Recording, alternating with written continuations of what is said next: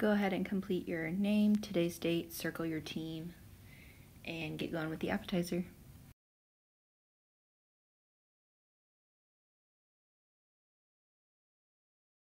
Alright, go ahead and turn to the next page. Before we get going, make sure that you go grab a protractor from the little protractor bin next to our lesson crate.